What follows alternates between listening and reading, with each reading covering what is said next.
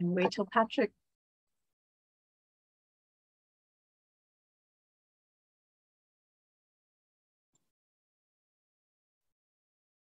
Hi, everybody.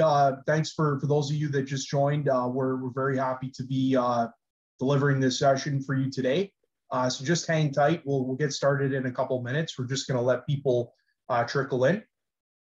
But thanks for attending today. And yeah, we hope that you find this session very valuable and help you decide ultimately which English test is right for you.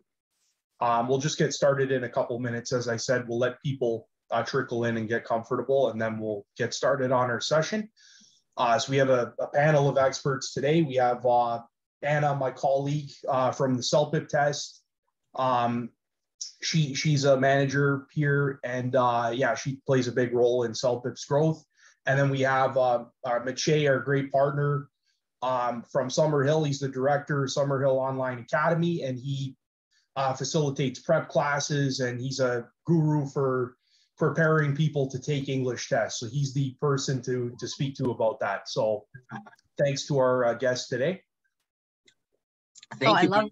I love that presentation. I do agree that Maciej is a guru. Is Anna a guru in CELPIP as well? Anna and I, we're just going to let a couple minutes. We're just going to wait maybe 2 more minutes for rest of the attendees to join us. We're going to wait for everyone to join us because we have big numbers here. So we'll just let everybody kind of trickle in, as Patrick said. And in the meantime, I mean, if you would like to just write where you're viewing us from, where you're coming from, we would love to know. And that way it also gives us an indication that you can hear us, that everything is working properly. Yeah, yes, guys. So if you're just joining us, there is a Q&A section, so you'll be able to ask us questions. I was also very pleased to see a few of the questions being sent to us during the registration process. We're going to try to be as complete as possible. But for the first 45 minutes or so, we're going to try to explain basically the differences in the formats between CELPIP and IELTS. I am going to primarily talk about IELTS, although I'll just jump in for CELPIP as well. And Anna here is going to talk primarily about CELPIP and hopefully also join in for IELTS as well. And she's got some experience teaching both, right, Anna? Yes, I do, but I'm going to probably stick to CELPIP, but I'm not going to mess with IELTS because I know you're an expert already. All right. We're just going to wait a couple minutes, maybe another minute or 2. But basically, overall, our plan for today is we're going to go ahead and do the overview of both of the exams. So we're going to talk about both IELTS and CELPIP. We're going to talk about the format, specifically comparing the differences between the 2 formats. There is some overlay between IELTS and CELPIP. There are similarities. And because these 2 formats are very different, in some ways, they have some advantages and disadvantages. So IELTS has some advantages and CELPIP has some advantages. And we're going to be very fair with both of exams and try to balance out both of these exams. And towards the end of the session, we're going to have a Q&A session. So this will be an opportunity for you guys to ask us some questions. And Patrick is going to help us here by basically managing all of the questions that are going to be jumping in. And Maciej, could you help us maybe get Patrick to be the host? Yeah, if you don't mind. Absolutely. I'm having trouble so seeing he can get the questions. Yes. Yes. Yeah, exactly. Appreciate it. There you go. Yeah. Perfect. All right. But I have to make you the co-host. So actually here, let me just go ahead and claim host, and then I'm going to make you my co-host. And I'm also going to say make co-host for Anna too. I am privileged to be a co-host today. And I'm very happy. Yes, because Anna and I and Patrick, we have done a few of these. So we've done a few of these. Sometimes we've done lessons specifically on different formats, just parts of a CELPIP. And I think this is a big question because a lot of people ask me about IELTS and CELPIP, right? So a lot of students ask me, so as Patrick mentioned before, I'm the director of Summerhill Online Academy, which is a small online boutique for preparing students for CELPIP and IELTS, primarily the IELTS General and CELPIP General for permanent residency and other professional designations. But in any case, I'm going to talk a little bit about IELTS. Anna's going to talk a little about CELPIP. I think we should start going. So let's first of all talk a little bit about IELTS. So this is actually kind of a question. What's the difference between IELTS? There's actually two different IELTS tests, IELTS Academic and IELTS General. Okay, these are the two tests. They both cost the same. They are both the same amount of time, and they have very similar formats. In fact, the IELTS Academic listening and the general listening and the academic and general listening and speaking for IELTS is exactly the same. You're going to get exactly the same listening section for IELTS Academic and for general. The difference between IELTS Academic and General are some differences in the writing. In fact, even though it technically is different, they're all part two of academic of IELTS writing is actually the same as Academic and General. The task one is different, and the reading has the same questions, the same type of questions as in General Academic, but it's a little bit different. So the General training reading is somewhat a little bit easier. So those are the two type of tests, IELTS Academic and IELTS General. IELTS Academic is for post-secondary education, right? And some of you guys ask me, why does CELPIP not go for post-secondary education and IELTS does? IELTS, there's two kinds, IELTS General, which is for citizenship and immigration purposes. And then there's IELTS Academic, which is for post-secondary. The IELTS General cannot help you for post-secondary education standards, and IELTS General is exclusively only for immigration purposes, right? On the other test, yeah. I'm going to quickly jump in here. So many people have heard about the CELPIP test, which is the general proficiency test, but we also offer CALE, which is the academic test. So CALE is more comparable to IELTS academic, and CELPIP, that one is comparable to the IELTS general. Now, CALE for post-secondary, so if there are any students that would like to continue their education here in Canada, specifically and exclusively in Canada, the CALE test would be a great option. It's a Canadian academic English language test. And then we have the CELPIP test, which is what we're going to be comparing today. We actually have two types of CELPIP tests. One specifically that is used for permanent residency, which is called CELPIP General. And then we have the CELPIP LS. Now, LS stands for listening and speaking. So when you are applying for the Canadian citizenship, then you are using, oh, I think Maciej is going too far. If you're doing the CELPIP LS, that's exclusively for Canadian citizenship, and it's actually just half the test. It's only the listening and speaking. So it's a great option, plus it is less expensive. So the CALE and the CELPIP General cost $280. And the other test is only $195, the one specifically for Canadian citizenship. Right.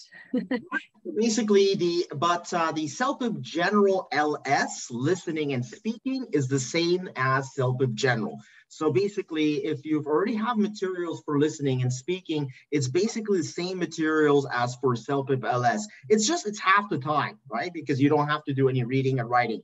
Now, if you're doing the IELTS for citizenship, you can also do IELTS for citizenship, by the way, but you'll always have to do the 4 sections and you still have to pay $345.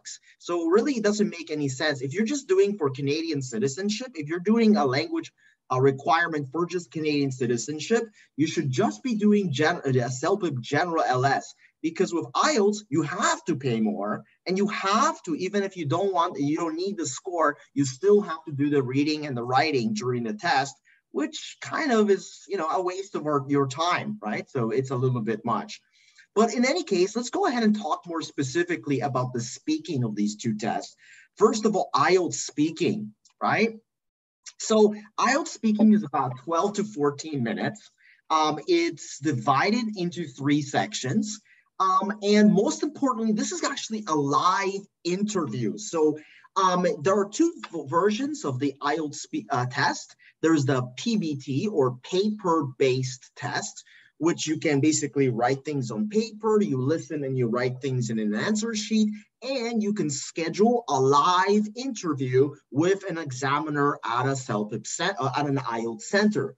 Or you can do the computer-based, which means you do everything on the computer, listening, reading, and writing on IELTS, and then you book the speaking through something that looks like Skype or Zoom. It's a video chat integrated with it. So you get to do kind of a virtual chat with someone. But very importantly, it's a live interview. Now, with this interview, you're basically given some questions. It's divided into 3 sections. In the first section, the examiner will kind of ask you some very basic questions about who you are. The topics include colors, hats, clothing, food, very common topics. And I find that some candidates actually have issues with this, even if they're very advanced, because they find the questions to be a little bit, I wouldn't say stupid, but not relevant to their lives. So it would be questions like, do you wear hats? Why? And again, you have to, the trick here, or the tip here, is for every section for IELTS speaking, when you're doing the section, it's your responsibility to produce the language. So it's not enough to just answer the question, you have to extend the question, right? Especially in section 2, which is a long answer, you actually have to speak for 2 minutes on a topic the examiner gives you. For a 3-way discussion, it's a bit challenging because it's really a kind of an interview. In the first 2 sections, the examiner will actually follow a script and ask specific questions. But in section 3, the answers depend on your answers. So the actual examiner will interact with you and sort of interview you and question you, maybe even interrogate you in a certain sense, to push you and see how well you can speak. So they will often change the topic and challenge you to extend your answer. And the section, so that will be the most challenging part, because you're dealing with someone who is giving you an evaluation at that moment. You actually meet your examiner, and that examiner interviews you and pushes you to see just how well you can possibly do by giving you follow-up questions to ask you to justify your answer, right? For the speaking, it's a little bit different, right, Anna? Yes, for the CELPIP speaking, I mean, one of the things to notice here that the speaking is from 15 to 20 minutes, and that might look overwhelming, but you are actually talking for only 9 minutes. So the whole process, when you're reading the information, responding, note-taking, all that is basically put into the 15 to 20 minute lapse, but it actually isn't very long that you're talking. And a lot of the topics are based on day-to-day questions, tasks that you do. If I'm asking you for advice, for example, that's one of the questions that you're going to see. Plus, you're going to have 4 pictures in 4 different tasks, and as well as writing in other 4 tasks.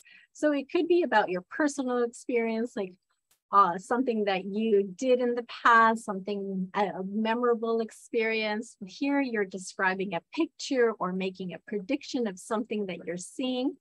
This is more comparison and persuasion. You're going to compare always either two services or two items, and you are talking to somebody trying to convince them that the item that you chose is the best. And then we have the difficult situation, expressing your opinions, which we always do all the time, constantly. And again, it's made to mimic what you're doing in a regular situation. I think the exception is this one here, describing an unusual situation. So you will always see a very weird photo, but at the same time, there's always a story. So you'll see what the story is about and then be able to talk about it. So I'll let Maciej sort of show you the comparisons between the two.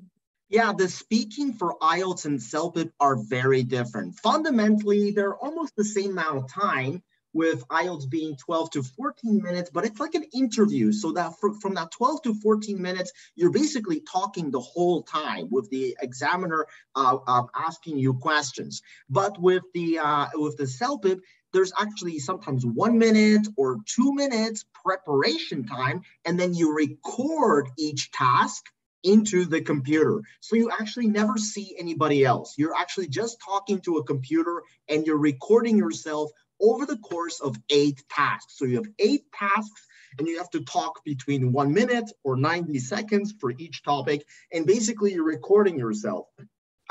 What's actually also interesting is that for your speaking, I believe there are at least 2 examiners, if not 4 examiners for IELTS speaking.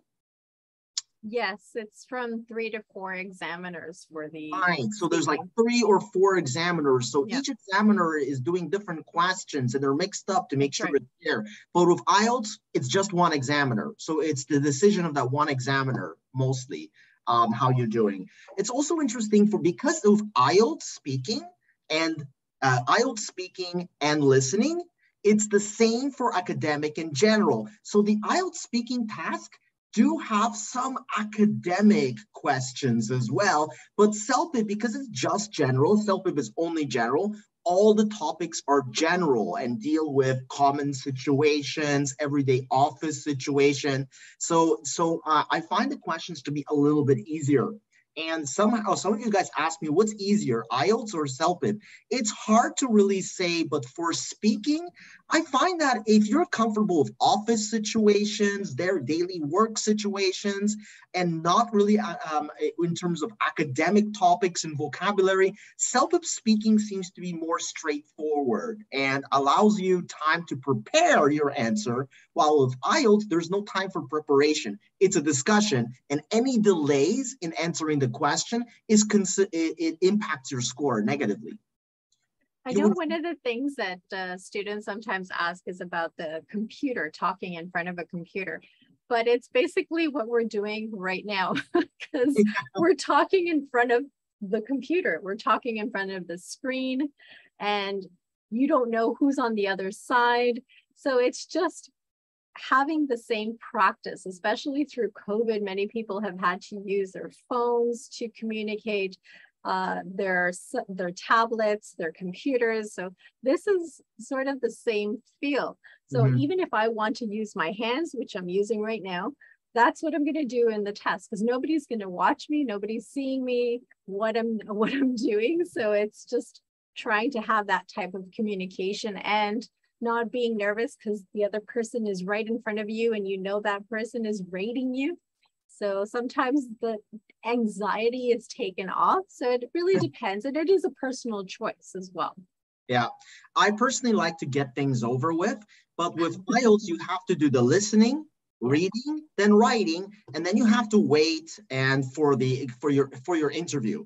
And sometimes you have to wait 15 minutes, 20 minutes, 30 minutes. If you're doing it one-on-one, you have to wait in a hallway in a line and get asked to be called into the office, sitting down. It can be a little bit unnerving. But yeah, so again, it depends, right? And sometimes you have to book the speaking on a different day. That's another point. That's with true. With CELPIP, you do it all right away. It comes One right sitting. away. You don't have to wait in one sitting. With CELPIP speaking, sometimes you have to book it for another day. So you might be doing your listening, reading, and writing on Saturday, and then book the speaking on Sunday. So it depends on me. Some people just want to say, oh, I just want to be there only for writing. I don't mind taking an extra, commute to go there and spend another extra day just to do the speaking, to get to focus on it.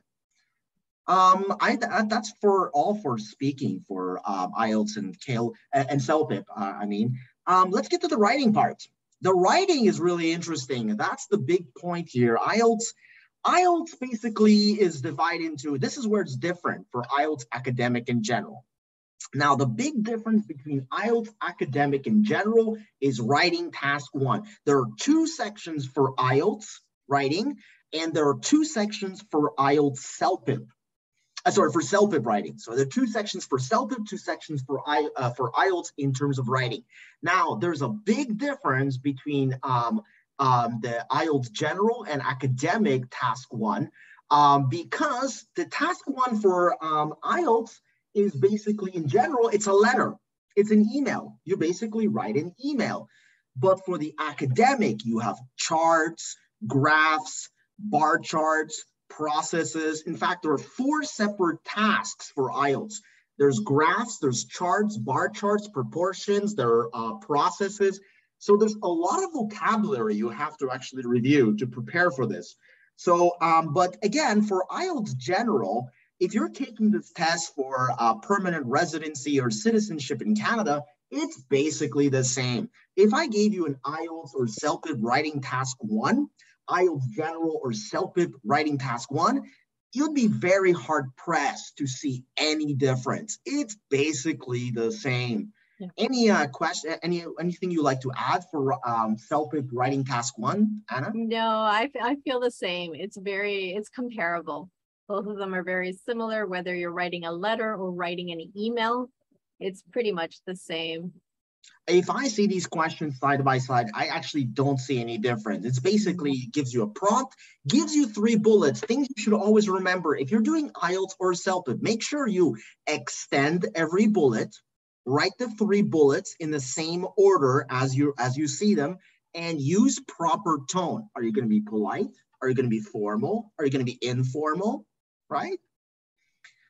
So for IELTS academic, writing task 1 and writing task, or the writing tasks are very different. But for IELTS academic in general, writing task 2 is basically the same. I've seen some academic and general writing tasks too, and they're still just essays. I would be very hard pressed for anyone to see the difference between an academic writing task 2 and a general writing task 2 for IELTS. They're basically essays and they're 250 words. And I believe that in CELPIP, it's 150 words for both task 1 and task 2. For IELTS, 150 words for task 1, 250 words for task 2. And the writing part 2 is actually really, really tricky, because you need to learn 3 different essay formats at least, right? You have to choose the correct format, because if you do not choose the right format for the right question, you're not going to get the full score. Right? Again, there's almost no difference between IELTS academic and general, and the criteria for evaluating the general and academic tasks is basically the same. It is, in fact, the same. So when the examiners are looking at a writing task 2 academic and general, they're using the same rubrics, the same standards, exactly the same standards, right? And so in the general, the topics are more general, I guess, but they're phrased in the same way as the academic topics, and still you have to navigate this playing field of trying to choose the right format for the essay, right? For CELPIP, it's different, right? For writing task 2, it's different, isn't it? Yes, here you have a survey. So you're choosing between 2 options, and you will always have an option. There isn't a perfect response for that. You can choose either option A or option B. And the situation is always about the community. So in your community, they are going to have either a new park or a mall. So which would you prefer, a park or a mall? And then you would need to explain. And there are certain ways that Maciej will explain later how you can respond to that. Or it could be in a workplace. And in that workplace, they want to open up a new gym or an eatery place, or, you know, there are different options that they'll give you. But again, you always have option A and option B. And it's between 150 to 200 words. Right, as Anna mentioned, with the IELTS academic and general writing task 2, you have about 250 words, which you have to organize in a specific structure based on the actual question. And they're asking you for your opinion about these topics. But for writing task 2, CELPIP, you already have the two options. It's option A and B, and then you just have to answer it. And what I actually like is that in CELPIP writing task 2, not only is it shorter, you're basically going to use only two kinds of formats, just two kinds of formats. And the first format, type A, you're going to be using that 90% of the time. The questions are definitely not as tricky as in the IELTS questions. And the IELTS writing task 2, basically, it is meant to be tricky because it's basically academic and general is the same, right? Also in writing task 2 CELPIP, it's 150 words for both task 1 and task 2. And there are no academic topics. So I would say the big difference between CELPIP and IELTS writing is the kind of structure that you have to choose. The CELPIP is shorter and it's a limited structure. You're basically going to write just one kind of essay, type A, with an introduction, 2 body paragraphs that support either you're choosing A or B as those two options. But with IELTS, you have to craft an essay. So it takes a long time actually to practice answering a writing task 2 essay with a thesis statement, and you have to choose the right format, because if you do not choose the right format for the right answer, for the right question, you're not going to succeed in this task. Anything else you'd like to add? Yeah, I think one of the things that really differentiates between the two is that CELPIP has the spell check, which isn't available in the other tests. So spell check, if you put quit or quiet and you wanted to put a different word, it's going to be underlined in red. And once you click on the word, you will have options to choose from. So sometimes because we're typing, we do make errors. So it's always best to double check the information and also see which lines have been underlined and choose the right word. I am ashamed here to say that even though I've been an English teacher for almost 20 years now, my God, a long time I've been teaching English. My grammar's pretty good. My spelling hasn't gotten actually degraded over time because of so many technological devices that we have. We have spell check on our phones, in our computers. When we write emails, we have spell check everywhere. So I do tend to make some spelling mistakes sometimes. And so spell check, big game changer, right? Spell check, there's a spell check in CELPIP, no spell check for IELTS general or academic, right? Okay, so there we go. Let's move on to the next point, reading, because we want to answer some questions too. For the IELTS reading, my goodness. So IELTS academic and general reading, there it's going to be different. So with the IELTS reading, it's 60 minutes, right? And so there are two types. If you're doing the you're basically doing the academic, you're doing 3 2,000 word passages. So you're doing 3 about 2-page or 2,000 word reading passages. That's a lot of words, right? That's 6,000 words of reading that you're basically doing. With the general, it's a little shorter. You're doing 4 1-page passages, which are between 600 and 1,000 words, and then 1 2-page 2,000 word passage for the general, which basically looks the same as the academic. So basically with the IELTS reading, there's 3 sections. The first 2 sections of the general are split into 4 different passages. And then the last passage for the general, it's the same as academic. But for the academic, there are three readings, and they're all very long readings, right? Now, general reading is a little bit easier, but you actually have to score a higher score for accuracy to get the same band as for academic. So if you're doing academic IELTS, you need to score 35 out of 4. You have to score 30 out of 40 to get a band 7, which is basically the score for minimum score for permanent residency and also entrance to post-secondary education. But for general IELTS, you have to get 35 out of 40 to get the same score. So it's much more accurate. You can make fewer mistakes. Another big point about IELTS reading, and this is a big point, there are 14 separate kinds of questions, different kinds of questions: multiple choice, fill in the blank, matching headings, identifying writer's views, identifying information, headings, and they're very tricky. I find that identifying the writer's views and claims is one of the most difficult sections. In fact, here I got an example. These are called the yes, no, not given questions.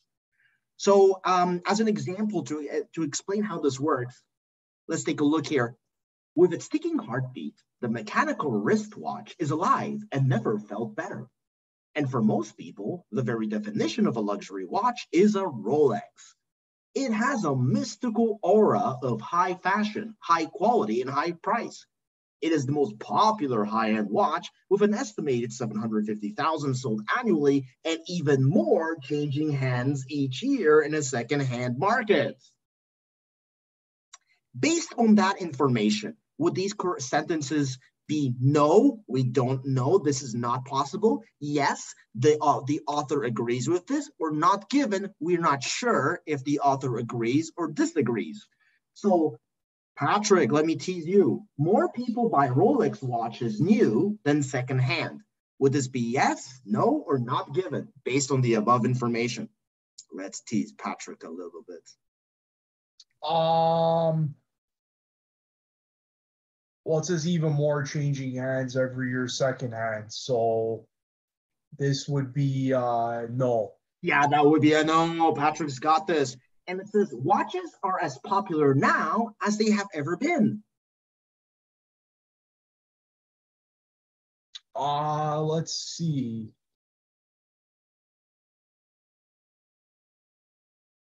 Doesn't really say, I don't think. Well, there is something there at the beginning. It says that mechanical wristwatch is alive and never felt better. Oh, Does yeah. that give us the indication that it still continues to be popular? I guess so, because technically that's yes. Yeah. Yep. And the Rolex is less expensive than it used to be. They're not talking about prices here, so I would say not given. Exactly. These are tricky. All right. Like, yeah, you really have to focus on the vocabulary because it sort of hints at it, but yeah, it's a slightly tricky. You're also doing these questions and finding the information in a 2,000-word reading. So it's not that easy, right? In most cases for the academic, right? The other one is the heading. This is very difficult. It's kind of similar to CELPIP reading task 3. But basically, you have these labeled paragraphs, and then you have these headings, which are the topics of each body paragraph, and you just label them. They're very similar, but basically, that's the format of the IELTS. What about CELPIP? Let's take you to Anna here. Well, to start off, the amount of time that you are taking can be up to 60 minutes, but if you are a fast reader, you respond to the questions quicker, you can finish it and then continue with the next part of the test. So one of the benefits of taking this test, even though it says it is 3 hours long, it doesn't really mean that you are going to take 3 hours to do the test, because if I do the listening section and I respond faster, I do the reading and I respond faster, we've seen many people that have finished in 2.5 hours, 2 hours, and even 1.5 hours the test. So there are quite some differences, and the same goes with the reading section. Here you have multiple choice questions and drop-down menu, which can be different from the other test, because in the other test, if it's fill in the blank, sometimes they'll be very specific. They might say no more than one word or include 2 words, and that might make it a little bit more difficult. But here, you just choose one response out of 4 options. So it really makes it a lot easier for people to do. Yeah, I would say, yeah, that's a big difference. Like, as I mentioned before with IELTS, you have basically 14 different kinds of questions. You have to learn how to solve each of those 14 different kinds of questions. You have to study each kind of question because you might see it. With CELPIP, there are only 2 questions. A multiple choice question and a matching questions in writing task 3. Those are the only kinds of questions in CELPIP, right? And so CELPIP task 1, you have an email. It's about 350 words and 11 questions. Then and you have 11 minutes to complete it. It's a lot of skimming and scanning. For reading task 2, it's not, it's usually like an email or a pamphlet, right? It's short, like it's based, and again, you have a few questions there. Reading task 3, you have a matching question similar to the headings. Again, it's still about 350 words. And task 4 is almost the same as reading task 1. The only difference is reading task 4 and task 1 for CELPIP, it's an email versus an article, but it's the same amount of words, right? And another thing is that the language is Canadian English. So if you're here in Canada, you're reading and listening to Canadian English, the language will be sometimes simpler for many people to use. So there's not a lot of international language usage here. Yeah, for IELTS General, the language in the first 2 sections, which means the first 4 articles, is quite general. But again, when you get to reading task 3, it's an academic article. There's no difference between the academic and general reading task 3. I've looked at it many times. The time is very different, 60 minutes versus 43 minutes. Word count is huge. It's approximately 3,500. I should be saying here 6,000 words. I'm sorry, 6,000 words, because for the general, at least for IELTS General, about 3,000 to 400 words. For IELTS Academic, it is 400 words, 6,000 words. But for the IELTS General, it's about 3,500 to 4,000 words minimum, knowing that the last section will be 2,000 words alone, right? But it's maximum 2,000 words in total that you have to read for CELPIP. Right? Again, 14 different types of questions versus just 2 for CELPIP. It's pretty much all multiple choice, right? And for IELTS reading, you have a mix of academic and general topics. For CELPIP, it's only general topics. And again, very good point there. I missed that. CELPIP is all Canadian pronunciation. It's all Canadian vocabulary, Canadian context. IELTS is more international because IELTS, one of the advantages is it's useful for a permanent residency in Australia, New Zealand, in United States, in England, in Canada, in Ireland. But then the pronunciation, I mean, and the vocabulary is a little bit different. So there are going to be some vocabulary that are going to be more British than Canadian, not very North American, right? Anything else we'd like to add for this one, Anna? No, you've covered it all now. Okay, let's move quickly because we're a little bit behind. Let's talk about listening. As I mentioned before, the IELTS academic listening and speaking are exactly the same. The only difference is academic reading and writing and general training reading and writing. So with the IELTS listening, it's about 30 minutes. So if it's paper-based, if you're listening to a speaker, it's basically 30 minutes, and then you have 10 minutes to transfer the answers into the answer sheet. If you're doing this online, you have a little bit more because you're answering the question as you're going. You don't have to transfer the answers. You put them straight into computers. But there are 40 questions in total. which is actually the same for, I believe, CELPIP. Is it 38 or is it 40? It's 38 questions in total. Questions. But again, with just like in reading you have 14 different kinds of questions. In IELTS, again, you have tons of different kinds of questions. Like multiple choice is just one of them. For CELPIP listening, it's only multiple choice. Right? It's just multiple choice. But for IELTS listening, it's basically there are graphs, there are charts, there are maps, there are diagrams, flow charts, short answer questions. You have to actually answer what you hear. You don't have to for CELPIP, there are actually all multiple choice answers. You don't have to write anything from yourself. But if for IELTS, you have to actually listen and write the right words. Big point here, no taking notes. For IELTS listening, you have to answer the question as you listen, or you'll miss the answer, right? Which is different for IELTS, for CELPIP listening, right? Anna, would you like to talk a little bit about CELPIP listening? Yeah, just for CELPIP listening, here you have 6 sections, but the way it's done is very different than the other test. So everything will be listening. The questions will be asked through the audio as well. So it does take a little bit longer, but it's because you're listening constantly. And one of the things that I would recommend if you do take this test is to practice note taking, because you will have the opportunity just to listen. You don't have to be looking at the questions and trying to figure out which one they're talking about. First, listen to the audio, write down the notes, understand what they're saying, and then after, the questions will come. So for some people that makes it less stressful, but it really depends again individually what you would prefer to do.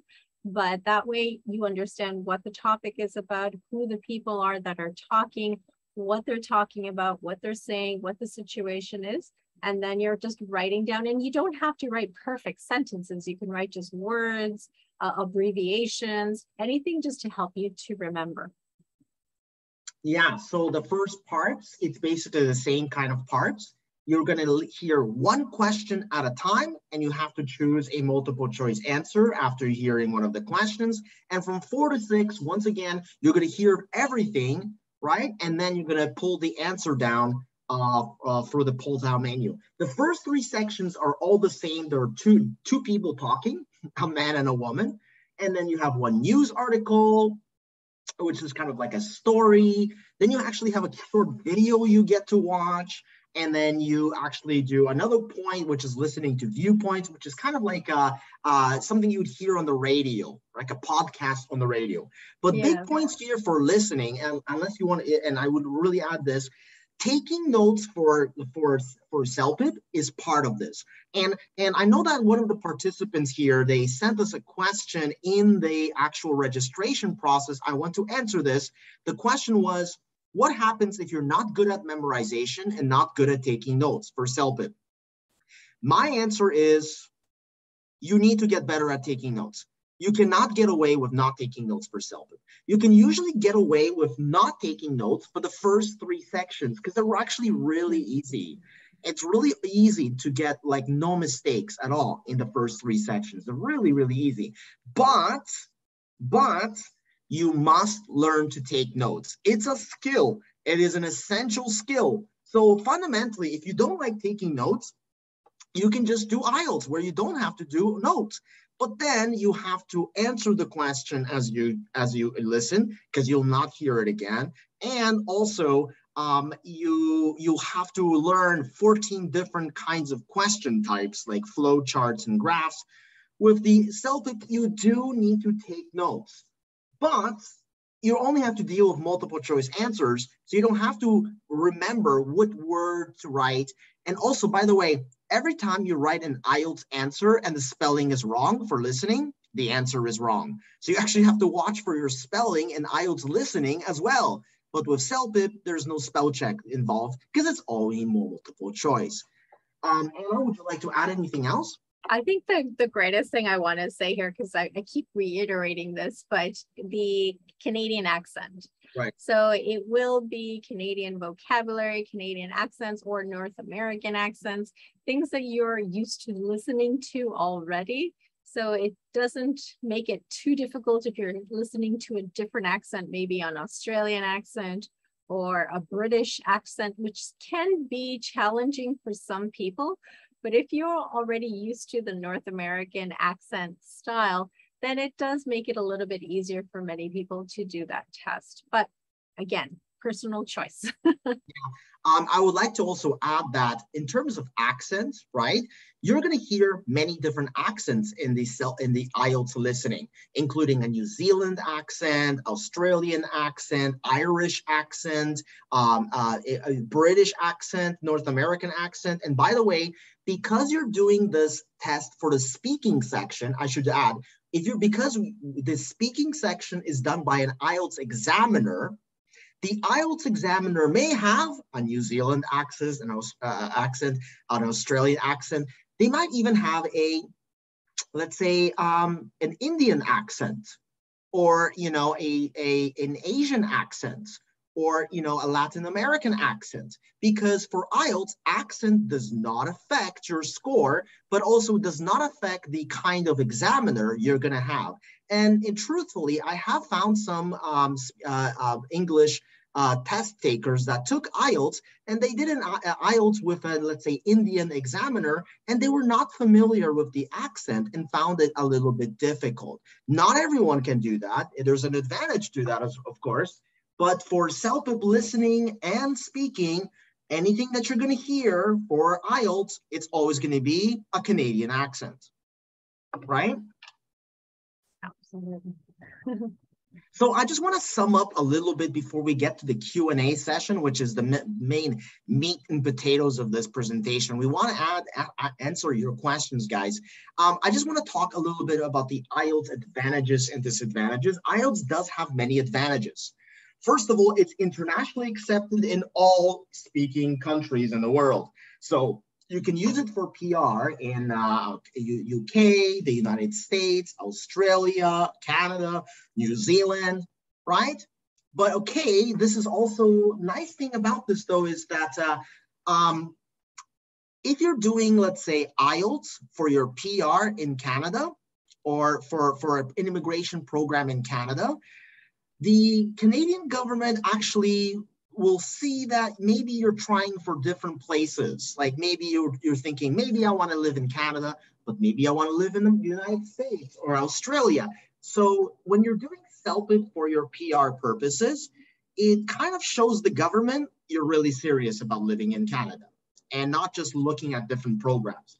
This is especially important for post-secondary institutions, because if you're doing IELTS academic for post-secondary institutions, and it's a university in Canada, even a small university in Canada or a college in Canada, they see you're doing CELPIP, they know that you want to choose to be in Canada. And but if you're doing IELTS, maybe you already did an application in the United States or Australia. So, is it worth the processing time just because you might be rejecting it?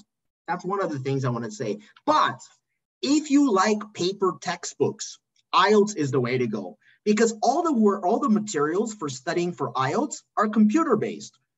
It's kind of nice because the CELPIP is only computer-based, while the IELTS is paper-based and computer-based. So if you want to do a paper-based IELTS, it's great. There's so many books there in the library, right? But with but then again, you have to use a CD or something. You have to, you have to sort of set it up for yourself. With IELTS preparation materials, it's all computer-based, and it basically is a perfect simulation of the exam you actually would do at a center, right?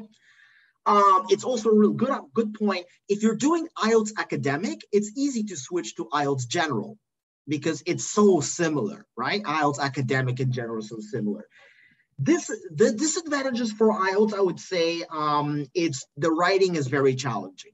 For IELTS academic in general, especially writing task 2, it is challenging. I spent the last 15 years teaching IELTS writing, And I must say it is a very challenging thing to teach students how to formulate an essay for writing task 2 IELTS, but for CELPIP it's much easier.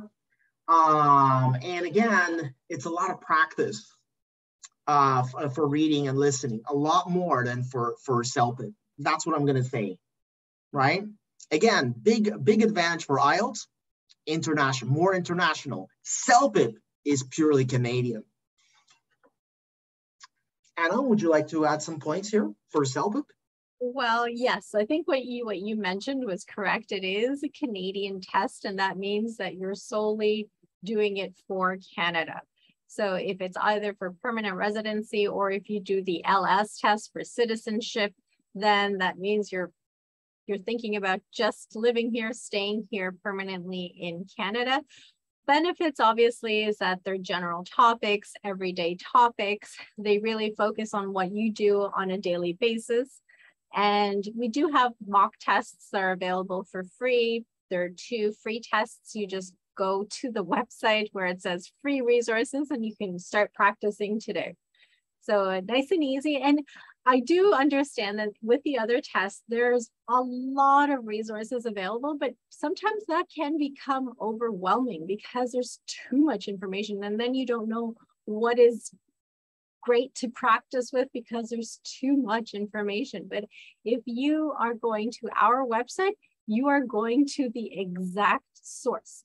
This is where you're going to find all the information. You're going to find a lot of resources, anything that you know it's coming from us, from the direct company.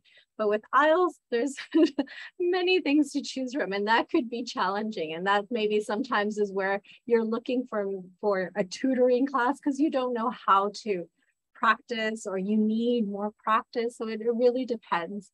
And then, as you mentioned, like the vocabulary, the pronunciation, spell check, all that is really important for some people.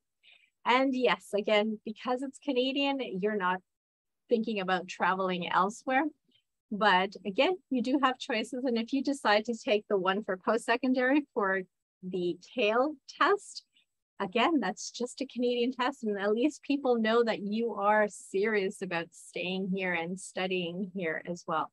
I think one of the disadvantages is that you don't have the option of paper and computer. This is all done on computer. And many times nowadays, especially nowadays, we're using so many devices and they're all like a computer. They're all like a tablet, a phone. You're always using these type of devices and it does become helpful for many people. But if you're not as proficient in using these type of devices, then it may become a little bit more difficult, but that, you know, really is up to you. Yeah, I just added here because in my slide here, when you're doing your CELPIP, you do have to do it in CELPIP Center for now. I believe Prometric is working on a version you can do at home. With IELTS, you can do at home. I do always recommend to all my students to do their test, whether it's IELTS, CELPIP, or CAIL, in a test center though, because if you do it in a test center, there are fewer things that can go wrong with your computer system, your internet, your connection. And if something goes wrong with your connection at home, it's your fault, right? Just want to do a few things side by side, just to summarize. CELPIP, and basically you can complete the exam, the whole exam early. You don't have to wait for these sections to finish. You can go straight away and complete it in a shorter amount of time. You do not need to schedule a separate test. It's all together because it's all computer. There are Canadian vocabulary, Canadian pronunciation, Canadian accent for the speaking and for the listening. You get editing tools, including spell check, which is great for CELPIP. And again, all the topics and all 4 sections are non-academic. There are no academic topics here. For IELTS, you do have to wait to complete each section before you go. So as Anna mentioned, sometimes you get the records of finishing your CELPIP in like 1.5 hours. With IELTS, it is the full 3 hours that you're doing. And sometimes you have to wait a little bit longer than that. Sometimes you're there all day as you're waiting for the speaking examiner, or if the speaking examiner's late, or there's some issues, right? Because it's a human component that can always go wrong. And again, You have to book the speaking separately, and sometimes it's on a different day. There's more British vocabulary and international accents. There's almost no difference between the IELTS and the academic, right? And because they're so similar. Just a little point here, because we did talk about IELTS and CELPIP, but some of you guys asked me about the IELTS academic. There is also a CALE, which is what Paragon or Prometric provides. There are some advantages and disadvantages to both. But again, I would say the big advantage for CALE is that Canadian universities like it a lot more. That's because it shows your commitment. So it doesn't matter for your PR, IELTS or CELPIP, they really don't, the government won't care so much. But for universities, they do care, they care a little bit more. They prefer a little bit more to give you a letter of acceptance to a Canadian university, because you know you're serious about the Canadian market, which means that those universities don't have as many international competitors. So they know, okay, this guy really wants to study in Canada. They didn't do an application in the United States and Australia or UK. They're not just trying to weigh different options. Big point I just want to add before we get to the Q&A for the regulated Canadian immigration consultants. Some of you want to become regulated Canadian immigration consultants. A lot of my clients at Summerhill Online Academy are preparing for CELPIP, and they've been preparing for IELTS and CALE to meet their language proficiency for the entrance exam. So if you want to become a regulated Canadian immigration consultant and want to write the entrance to practice exam, you have to meet the language requirements. So there is no IELTS general option. So RCIC or CRIC, right? RCIC, they only accept IELTS academic, not general, but they also accept CELPIP, which is great. It looks like it's a higher score, but basically this says CLB 9 score. So IELTS 7 academic is CLB 7, it's a CLB 9. The CELPIP test is basically based on Canadian language benchmarks. So IELTS 7 is CLB 7, IELTS 9 is CLB 9, right? By the way, listening 8, it means you can only make 3 wrong in IELTS listening. So it's a little bit more difficult. I always advise for CELPIP general for this purpose, because again, you don't need to do academic topics. It's a lot more straightforward. So without any further ado, it's time for a Q&A. Right. All right, great job to both of you. So we have a couple questions that came in. So let's see here. So I'll just go through them one by one. But basically, Margie asked early on if English test scores expire. So yeah, basically for CELPIP, I believe the same for IELTS as well. They're valid for 2 years from the test date. So yeah, so from the time you took the test for 2 years, it's valid. It's good to keep extra copies of your results too, because sometimes for citizenship, not immigration, but for citizenship, the government might accept a test that was taken a little bit longer than that. But typically it's valid for 2 years, your results from the time you took the test. And that's for same for IELTS and CELPIP. I got a question from Rick here. I'm going to try to answer this live if that works. So would your Caribbean accent work against you? Absolutely not. No, it would not work against you.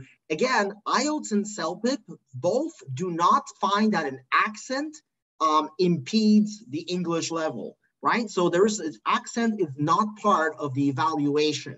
The only thing about accent here is for your purpose. If you're comfortable with let's say a British accent, then and like different kinds of accents as a candidate, that's fine. The only thing about accents I want to point out here is that when you're doing CELPIP as a candidate, you can always expect a North American accent, but your accent does not have any effect on your score in both IELTS or CELPIP speaking. Yeah, and I would just add, I guess, speak a little bit slower, because when we tend to get nervous, we tend to speak quicker. So just try to speak as slower, a little bit slower, and as clearly as you can, and you'll be fine. Not in IELTS though.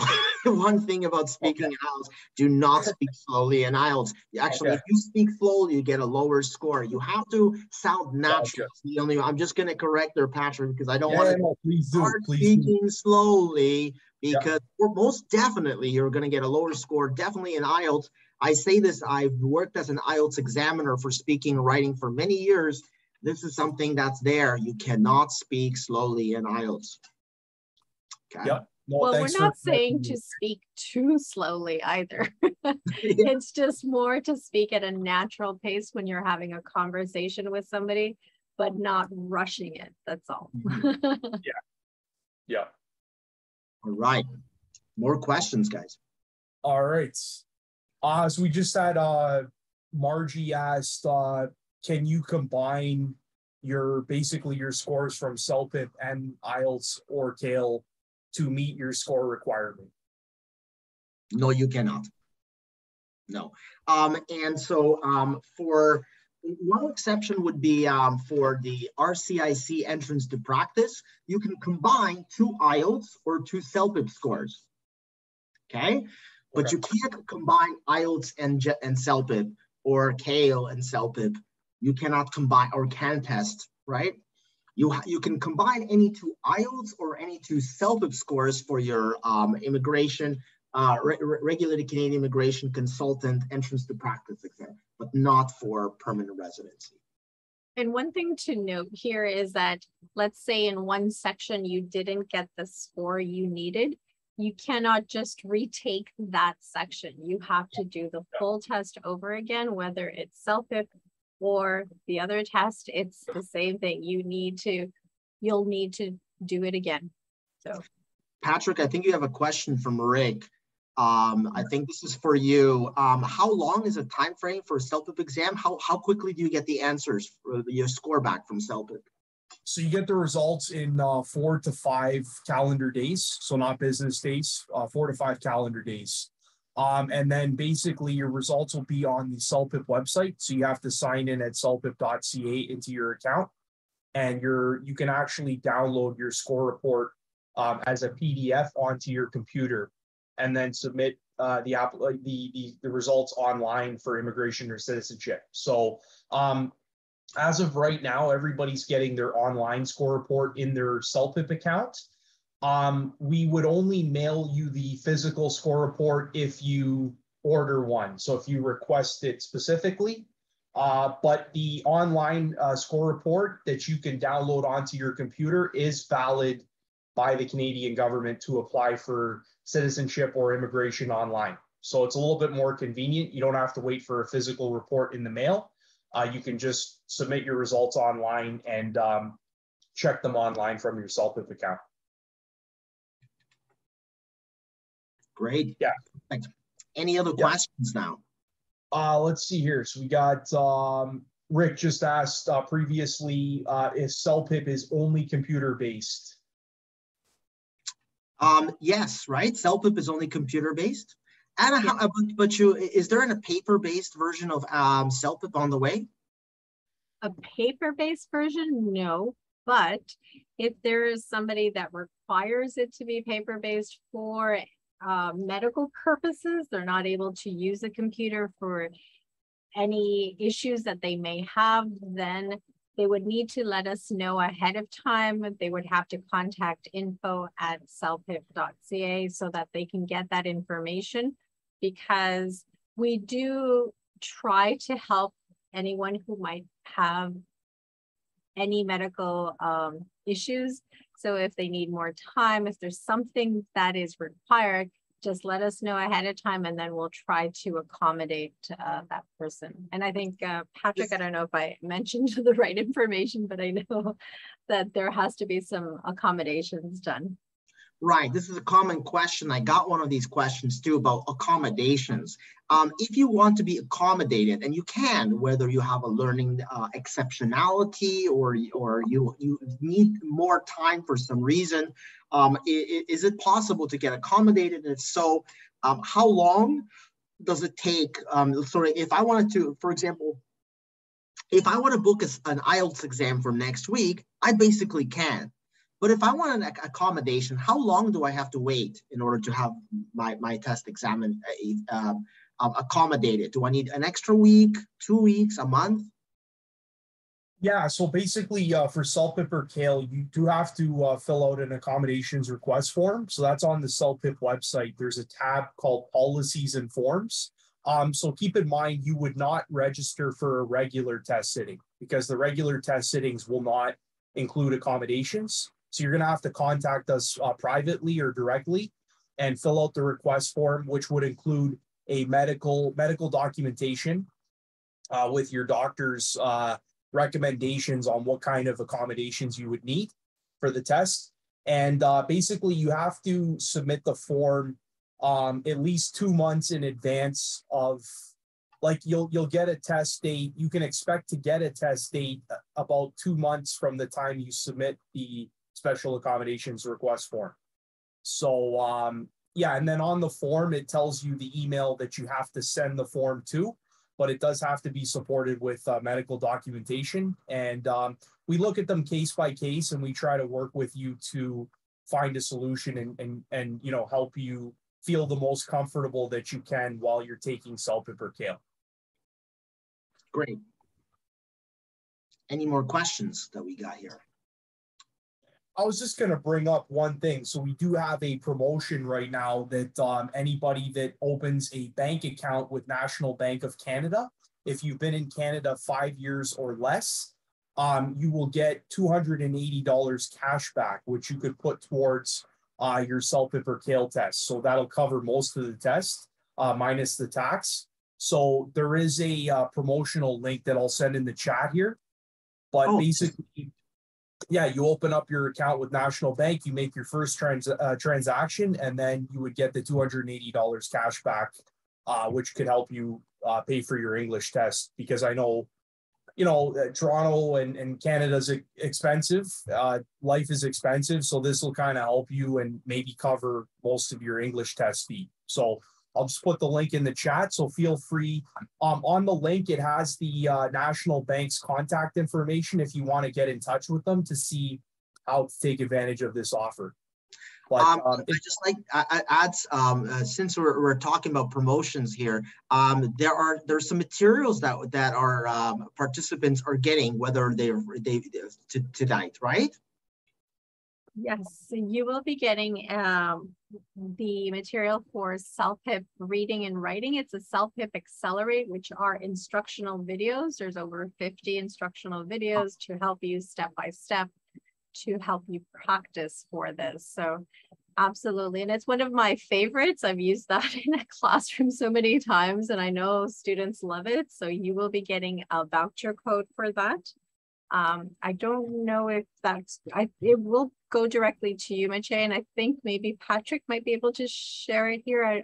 If you can, if not, you will receive it directly by email after this presentation.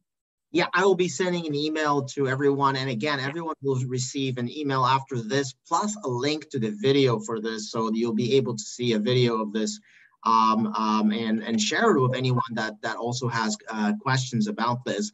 But as we're kind of rolling to the end, I would just like to say that, first of all, I'd like to thank Anna and Patrick for joining me tonight.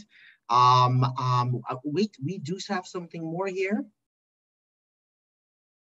Oh, I think that's a question for Patrick there. Maybe you can answer there. But yeah, perfect. But I just like to say that I'd like to thank everybody for joining me today. Anna and Patrick actually have done many of these presentations, and we've done some very useful presentations that give you a good preparation for the format for CELPIP speaking and writing, reading, and listening. So we've actually, today we kind of talked about generally about these sections, but we do have videos available on YouTube under the official Summerhill Online Academy YouTube channel. So you can see this video and previous workshops and presentations that we've done together with Anna and Patrick. and to get a lot more helpful tips and techniques about all sections of CELPIP. So you can subscribe. Now, I have done the CELPIP. I am also a regulated Canadian immigration consultant. And so I actually had to choose whether to do IELTS or CELPIP. I have done the CELPIP. I honestly found it to be easy. I did get a maximum score in this particular test. So I did do a lot of these techniques and try to study. Again, it makes sense because I've been teaching CELPIP and IELTS for almost 20 years. But I have designed a course with all of those strategies involved. This is a monthly course. So every month I have a group CELPIP course, which is quite conveniently priced at only $650 for a full 4 weeks or 40 hours of CELPIP preparation. And in that course, we go over the schedule, describing and basically training all of the skills and techniques necessary to get the highest possible score in CELPIP in listening, reading, and writing. It's a small group course with between 6 and 12 students in each group class. I do teach this course, so you are most welcome to join the course. The next course begins August 1st and will finish August 29 for 4 consecutive weeks. I'm going to give the room one final chance for any questions. And we will be getting together very soon on August 17th. We're going to do an IG live, so an Instagram live. So if you want to join us, you can go to Summerhill Online Academy. Do you have your Instagram live there as well? I have it. I believe I will have it on my Instagram as well. So you can find me on Summerhill Online Academy on Instagram, Facebook, and YouTube. So I'm always happy to support these two people who are always happy to support me as well. I'm going to finish off here because I don't want to spend too long with this workshop here. But I'd like to first of all thank Anna and Patrick, and I hope that for the audience here, this workshop was helpful in understanding the difference between CELPIP and IELTS, especially IELTS General and CELPIP, which are for permanent residency and citizenship in Canada. So thank you very much, guys. Thank you. Always a pleasure. Until next time. Until next time. Thank Bye, you. everyone. Bye, everybody. Have a good night. Bye-bye.